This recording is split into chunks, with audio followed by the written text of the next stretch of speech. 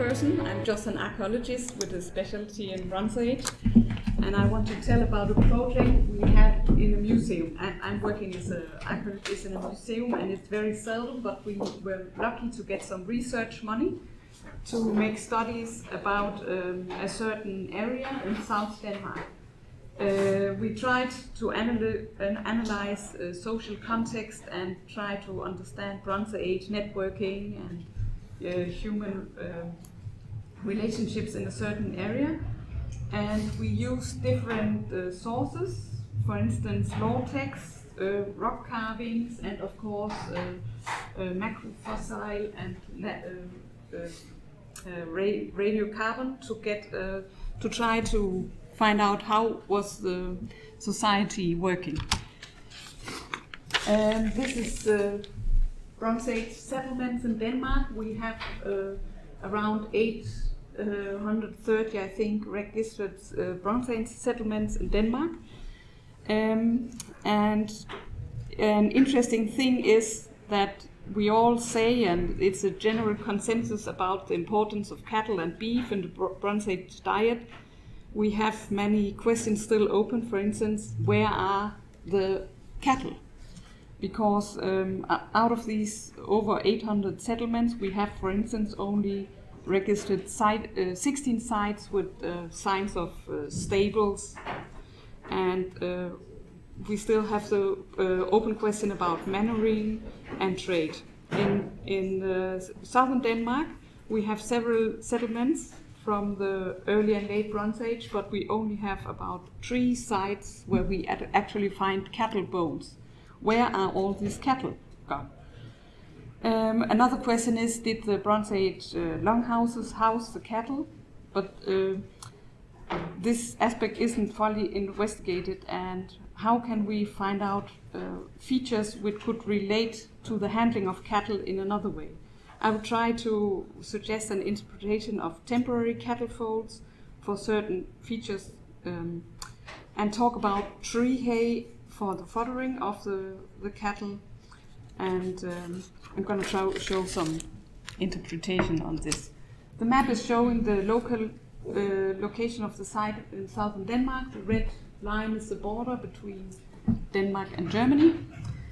And we investigated a site where the red stars marked. It turned out to be a cooking pit area where there were about 300 to 400 cooking pits covered a large area. There were no other constructions on this area, like houses or signs of activity. And we got the possibility to date, radiocarbon date the cooking pits. 125 samples were taken. And we could see that the area has been in use for around 1,000 years, from latest Neolithicum to early pre-Roman Iron Age. We had dated pits from all these periods. The interesting facts for this presentation is also that we took out macrofossil samplings from every pit to analyze them. And one question among others were, could this material say something more? Was it only firewood we had, or was it possible to get more information out of it?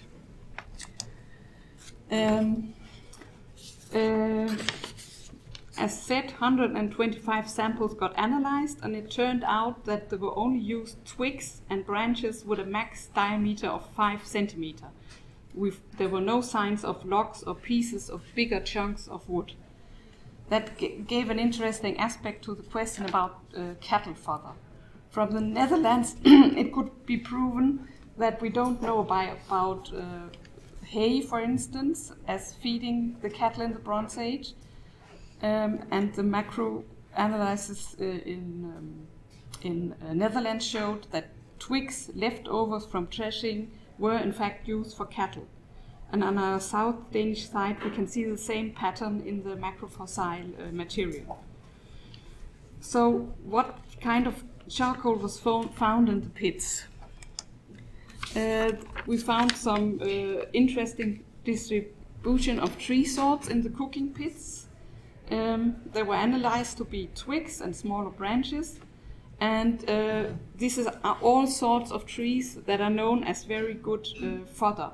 especially ash and hazel are the perfect tree hay.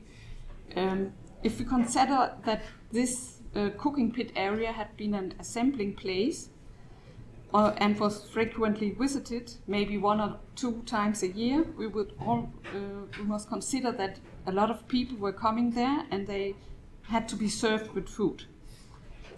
They may have brought the cattle with them for other purposes, of course, to trade or give away in rituals or whatever, and the cattle had to be kept nearby maybe over 2 or 3 days and fed.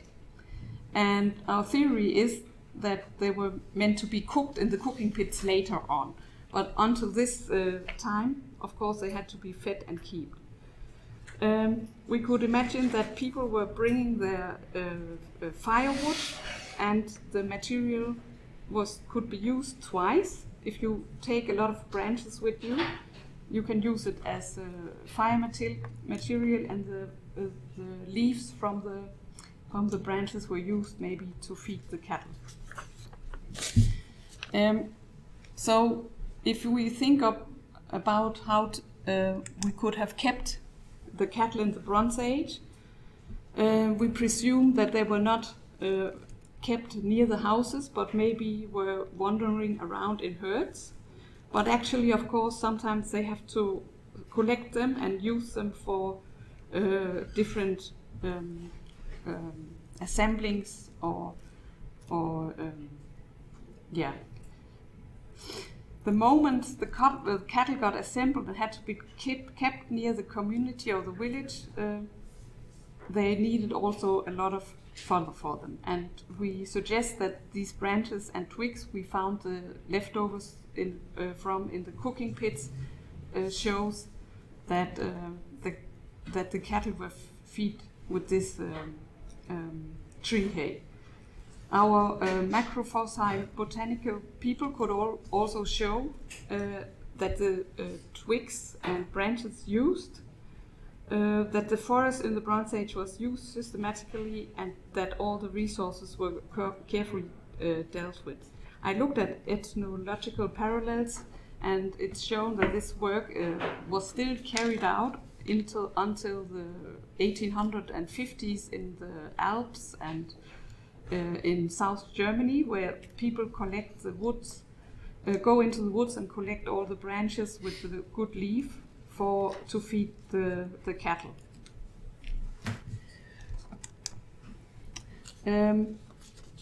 We suggest that the cattle was not kept near the houses, but maybe was taking around certain areas, and that the access to the good grazing area were shared and organized.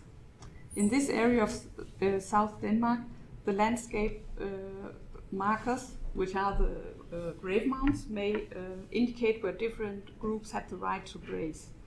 The keeping and herding of cattle could have been quite different and not always the same according to the weather and the resources.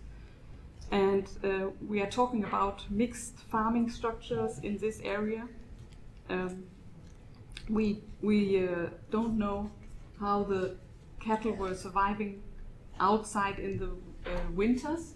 The suggestion is they were taken into the houses, but the houses actually don't show any signs of these features who could be stables. This is known from later Bronze Age in the Netherlands. We find signs of stable boxes, but we don't have any really proven signs of these in South Denmark.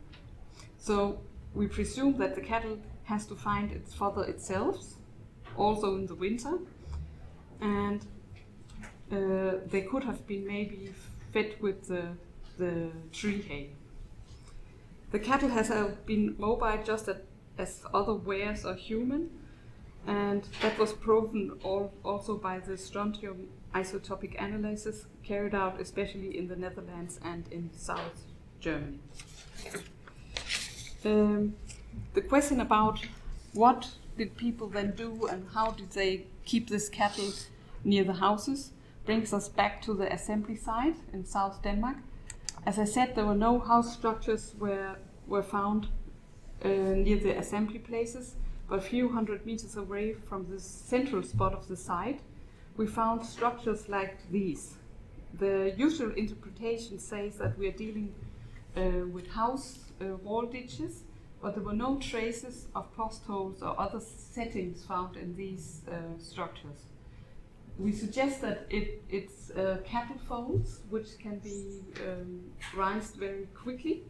The structures are found in contexts where we have either cooking pits, like assembly places, or settlement with houses with no signs of stable or boxes, compartments for cattle. And the slide shows different examples from Danish settlements. They are all very close in a radius about 5 kilometers from the central assembling place. The shown structures are very similar to each other. The redrawing of the 3 cattle folds shows eye-catching similarities. These are from the 3 best preserved from the area. The ditches are not deeper than 15 centimeters. No post hole were found, except the first example, there were very thin posts put in the ditch. There were maybe about 4 centimeters. Some small traces of posts, or just maybe twigs were put down in the ditch. The structure sizes are about between 90 and 120 square meters and could easily contain about between 20 and 25 cows. The walls could maybe have been out of light wattle, or even just small branches put into the ground, as known from ethnological examples. And okay, I have to speed up. So we think this could be traces of mobile cattle folds. When I was looking for parallels in other sources for this cattle fold, I found a very nice example from the rock carving area in Montbego that shows a structure like this. It's interpreted as a cattle fold, even with a sign for cattle or bull inside of this. And if we look at the outline structure from Danish Sønderjylland, the found place, the assembly site, the similarity again is striking and gives the interpretation of a cattle pen even more arguments. This slide shows a similar rock carving from Montbego, and the themes on the carving are depiction of a village and a kind of gardening, or a garden maybe, and a cooking pit area. You can see the spots with like a fence or something around it. On the left there are 2 cattle folds. The cattle in different designs are shown in the upper and lower part of the carving. The cattle is shown from above. You see the horn, the body, and the animal's tail. So, some are used for plowing. The sizes of the depicted animals shows the importance of the cattle. The right side just shows an example of the archaeological structures as excavated on our assembling place, and this is just a geomagnetic graphic about the cooking pits, how they were laying very in no certain pattern, just a chaotic field.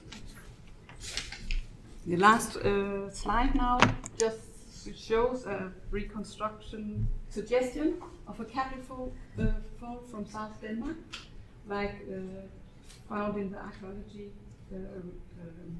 finds. It's a temporary fold, not intended for stationary use, because we think the cow kids were living in the grazing areas and in the woods and not in the houses. It's a light construction, easy to put up for certain events when it was necessary to gather the cattle for feasting, trade, or cooking. Thank you very much for the reading, and thank you.